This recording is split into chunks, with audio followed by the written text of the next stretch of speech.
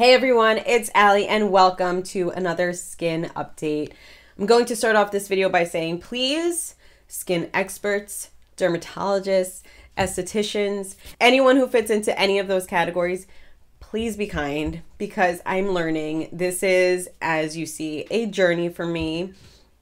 I am not an expert by any means. I'm really trying to educate myself and it's a lot of trial and error.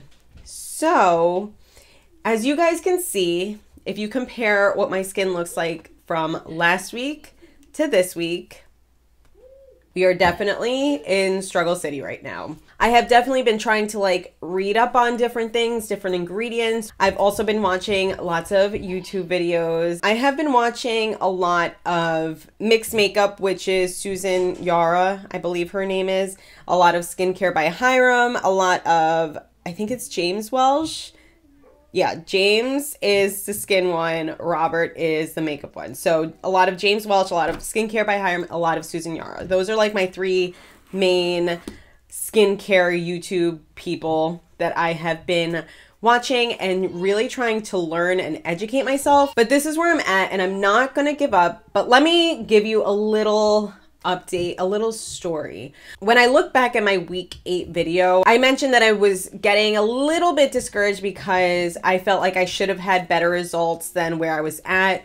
But now where I'm at and looking at that, I'm like, ooh, you are getting impatient. You should have just stuck with it. But this is what I'm learning. So since I have been using a lot of actives, I believe they're called, like chemical exfoliators and retinols and things like that, I've recently learned, and actually this morning I've had someone who's so kind to comment on a couple videos and give me a little bit of her advice, and what she mentioned is actually something that I have learned this past week, and I'm like, oh, that makes sense. So I did mention in my last update that I noticed that I was starting to break out a little bit, and I took it upon myself to think, well, what could be causing this? Something that's probably too nourishing. And I kind of broke it down and said that it was probably the Revitalixer. That's a serum that I've been using. Well, because I decided to kind of wean that out of my skincare routine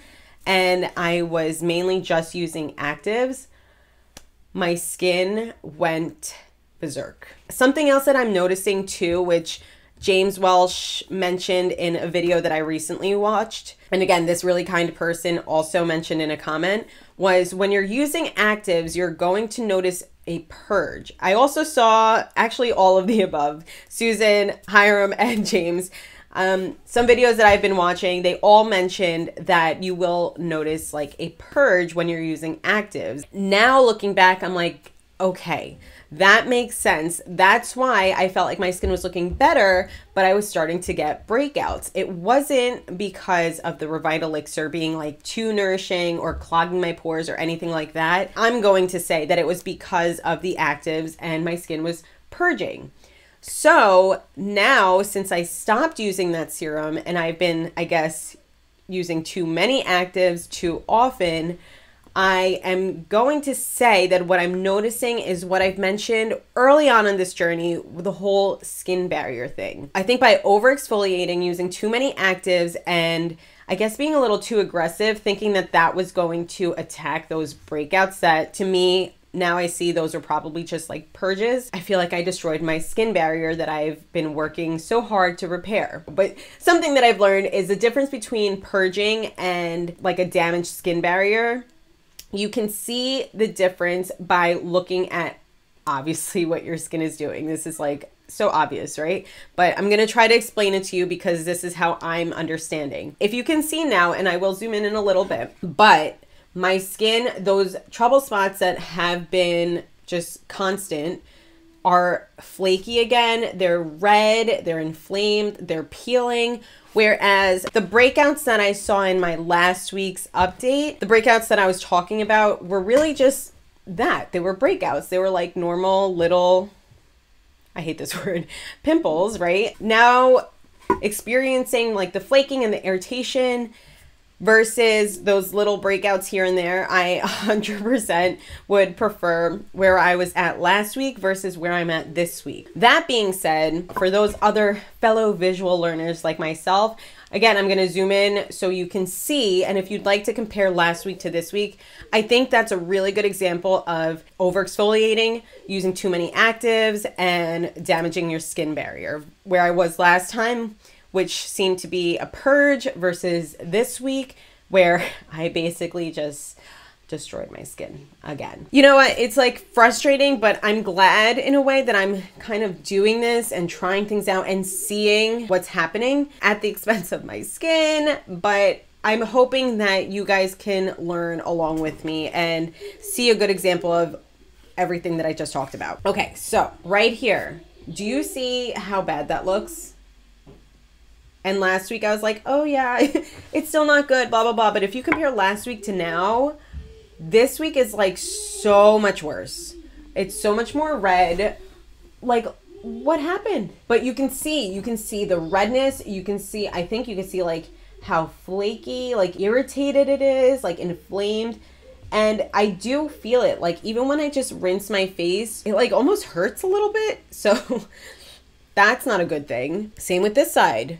Like, what happened? So bad. Everything is red again. Random little spots are coming up. It's so bad. So bad. But yeah, I think, like I said, last week to this week is such a clear example of over exfoliating, using too many actives, not really nurturing the skin, kind of just like attacking the skin. And it shows that like you can do too much to the skin. I'm so thankful that I came across those videos just this past week when I was like, what is going on? And I was getting very frustrated and I was gonna give up and like throw in the towel. But I'm so thankful that I'm educating myself and learning about this whole skincare world. I think we're done with the zooming in, right? Okay. My children are having fun right now. If you hear them laughing, I apologize if the sound of children laughing bothers you, but that's going to be happening in the background. I don't really feel like interrupting their fun. Okay, so now since learning that, what I have been doing this week is, again, simplifying my skincare, but instead of simplifying and being aggressive and only using actives,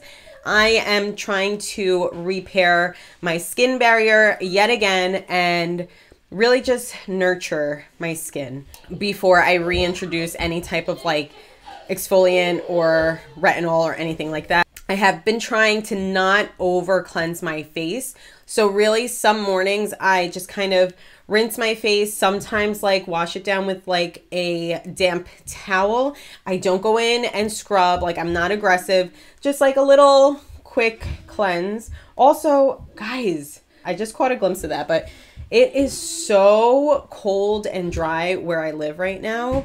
I'm literally looking out the window and we got 3 feet of snow last night. So you can see even my hands are literally cracked, red. It's so bad. They're bleeding. Not to mention the fact that we got a puppy and I am potty training my youngest. So there is lots of hand washing going on. So you can see what over cleansing does, not just to my skin on my face, but look at my hands, my poor hands. Okay. That's enough attention to that. It's really bad, guys. Really, really bad. So anyways, yes, going back. Sometimes I'll use the vitamin C cleanser, but really I've just been trying to do less. The whole less is more idea. So I'll rinse my face in the morning, put on the Revitalixer serum. I've reintroduced that into my skincare routine because I've realized that that actually was very beneficial for me. And then I'll go over top with the vitamin C moisturizer. And then at night I'll cleanse either with actually the vitamin C cleanser, so that way I'm not using too many of like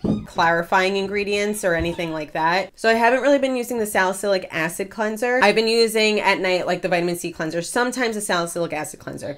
And then I'll go in with the hydrogel, the water gel moisturizer, and the Revitalixer serum. Now, something that I've just tried the past 2 days, I believe, after watching Skincare by Hiram, he was talking about the difference between hydration and moisture. And he did mention applying like an hyaluronic acid moisturizer, like what I have, and then actually going over top with a serum that has oils in it to kind of seal that moisture in. where what I have been using, just because I always thought like serum was thinner than the moisturizer, so I would put the serum first and then the moisturizer on top. But the past couple of nights, I put the moisturizer first and the serum on top to see if that would kind of like seal in the moisture, or the hydration, I should say, if I'm remembering correctly. Yeah, I don't know if it makes that much of a difference as far as those two products, which one I put first. This past week, I've basically just been cleansing it when necessary, mostly just at night to kind of like get a clean canvas after the day, and really just going in with the Revita Elixir Serum and a lot of moisture and hydration. So I'm hoping that that will get us back to where we need to be.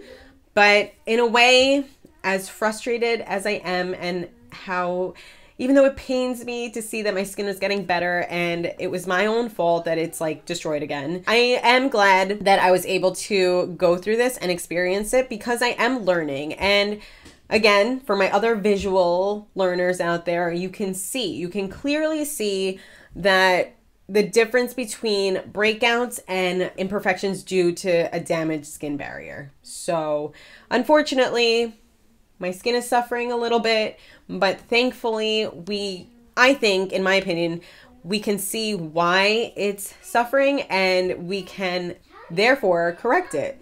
So I'm not discouraged. It's a little bit disheartening because I've made progress, but I'm not discouraged because I feel like now I see the problem and I know the solution, or at least I think I know the solution. I do, again, appreciate any type of advice, any comments, any type of recommendations. It definitely is helpful. Like I said, I am learning. I am not afraid to admit that I'm making mistakes along the way, and that's fine because that's how you learn. So I'm not going to sit here and pretend that I'm this skin expert, that I know it all, because I don't. I obviously absolutely don't. And I know there are many people out there like me. I know I'm not alone in this, and it can be very overwhelming. I know I get overwhelmed with like, what does this ingredient do? What do I need for this? And you think, okay, this is my problem. This is what I need to do to solve it. And that's not always the case. I'm happy to be doing this whole trial and error in hopes to help not only myself, but help you too. I think that does it for this week's update. It was definitely a little bit different than I was expecting to be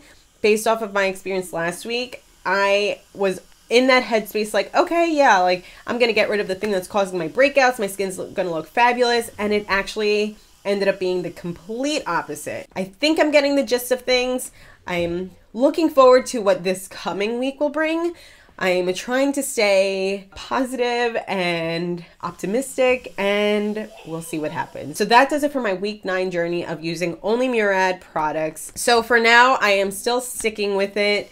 I'm going to see where I end up in the future. Part of me kind of wants to now, since learning a little bit more about skincare and ingredients and everything like that, I'm thinking maybe I'm going to branch out and try other lines, other products. Not sure if I should stick to one line, although I kind of like that because it kind of gives, in my opinion, it gives a good idea of what things work well from which lines, or sometimes certain products work well from one brand versus other brands. I don't know. But anyways, this is just, now I'm rambling. Now I'm just like thinking out loud. But I really hope that this was helpful for you guys.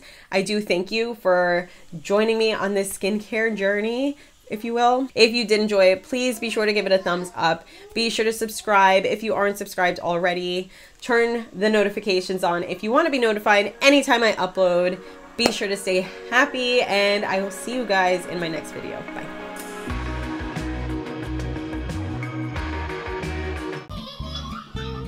I don't know what's going on. My children are having fun, which could be a good thing, but could also be dangerous. Girls, what are you doing? Please hold.